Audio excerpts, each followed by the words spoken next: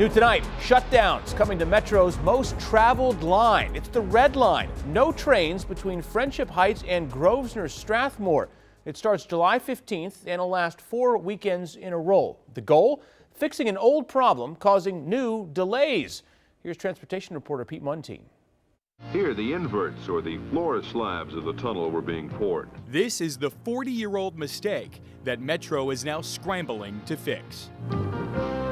Looks like the Luray Caverns down there. Metro Board Chair Jack Evans has walked the Red Line.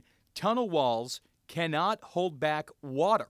It's the system's oldest line. It was built without better, newer mining methods. The Red Line between DuPont Circle and Medical Center, underground tunnel, just leaks like a sieve. Every time we have a heavy rain, water comes in. That causes track fires. A pair of them caused major delays last Friday morning.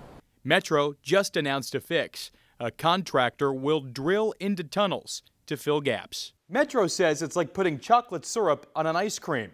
The syrup is sealant that drips down the tunnel walls, but the fear is it won't last. It's not that simple, and it's temporary. It's not a permanent solution. Evans says states must pay more. He thinks a permanent fix will cost $3 billion. That's on top of the $15 billion the general manager wants. Let's all get together and fund this thing and fix it. Because again, otherwise you're just going to have these problems on an ongoing basis. In Northwest, Pete Muntean, WUSA 9.